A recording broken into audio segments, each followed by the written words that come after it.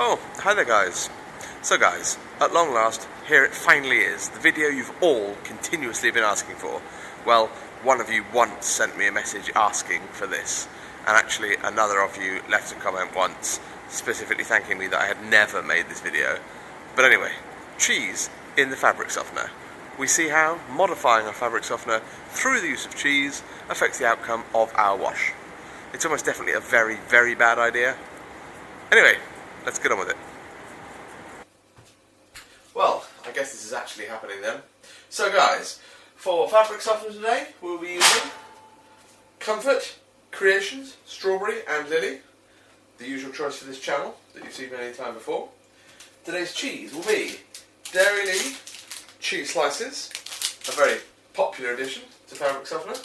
And we will need to heat the cheese in order to mix it. And we'll be doing that in the Old Faithful Mellowware. Let's get to it. One of the important things to note about Dairylea cheese slices is that they are a good source of calcium. So absolutely ideal for our laundry needs. So let's grab a slice from the pack, let's apply some heat to the pan, and then let's open this bad boy up. Tricky little writer. It's a good smelling cheese slice this. Right, let's drop that in the centre of the pan,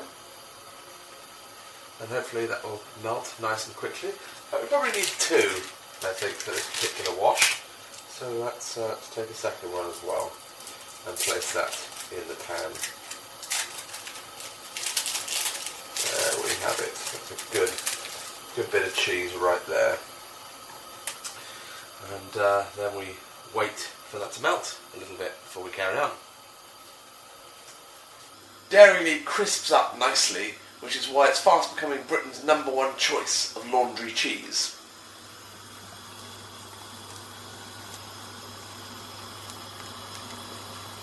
Oh, just when I think of it, Pele, Pele, Pele, Pele, Pele, Pele, Pele. That's all. And now we've got to get in there and really mix it up. Got to keep that moving around the pan so that those crispy bits blend in and we don't end up with a bunch of burnt on cheese.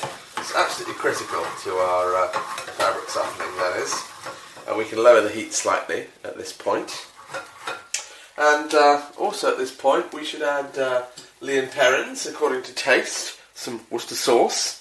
This really depends upon how you like your laundry, but you know, we're going to have a fair bit of Lea & Perrins in there because, well, that's just how we like our laundry in these parts. There we go, that's coming along nicely now. That's just the right consistency in there. Nice and gooey bit of cheese. A few little browned bits in there, adding to the texture. That's a great smell as well, that Lea & Perrins. Very happy with that. Right, then we'll let that sit for a little while longer. If you have any ideas of what I might do with some of these old smartphones of mine, please let me know.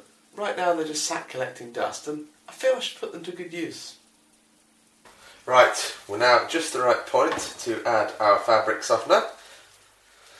So, let's get this out and carefully and very slowly pour it in. Remember, it is double concentrate, so we don't need too much of it at this stage.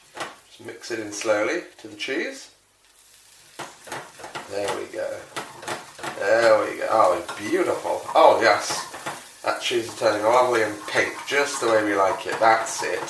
That's right. So mix that in. Turn the heat back up a little bit again. There we go.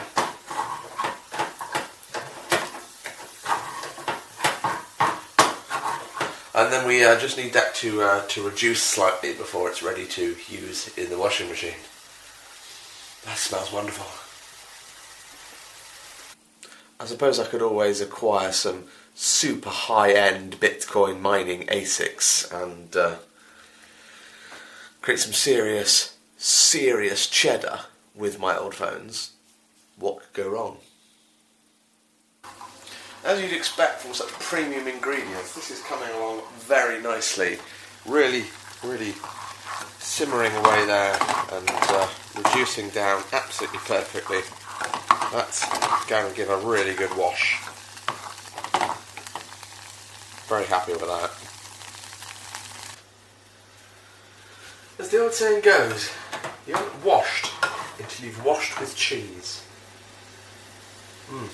Probably needs a bit of salt actually. Add salt to taste.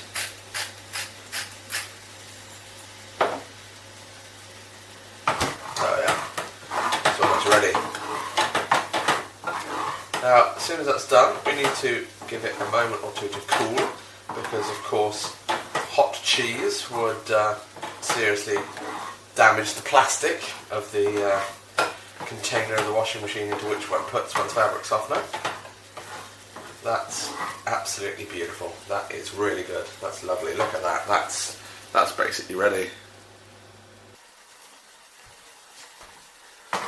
Right, there we go. That's ready to go. Turn off the heat. Beautiful. Look at that. That is absolutely perfect. That is lovely. We'll add a bit of water to that. Cool that down a tiny bit. There we go. Mix that all in together. That is absolutely lovely. Right, and then we will open our drawer here and pull that into the fabric softener section.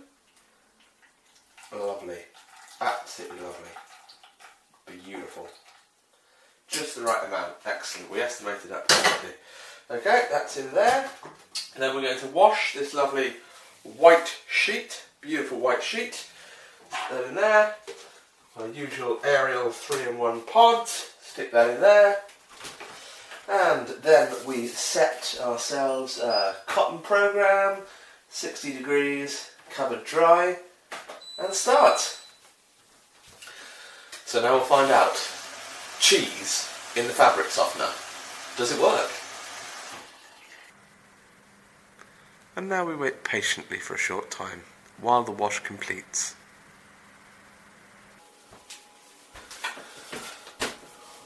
Well, weren't we all very patient waiters indeed? Here we are at the end of the wash cycle, just waiting for the door to unlock now. This is a very exciting moment when we see the effects of cheese in the fabric softener. There's our 3 beeps. The door is opened. Well, that's quite a smell coming out of there. And, oh, it appears the towel has been coloured a little more cheesily than it was before.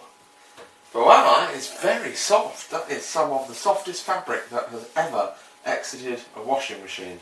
So, yeah, there's your result. As long as you don't mind a slight discoloration of your items, then adding cheese to the fabric softener really is the way to go. Well, that most certainly was an outcome. I hope you found it enjoyable. It's almost definitely the last fabric softener video I'm going to be making for a while because they are totally pointless. But then so are most of my videos. Anyway guys, if you have any comments, please do feel free to leave them below. And until next time guys, goodbye. And obviously that wash didn't actually happen, just have a look at the time on the cooker before and after. It was a mock. Please don't put cheese in your washing machine. It's probably a bad idea. Or do, but make a real video of it.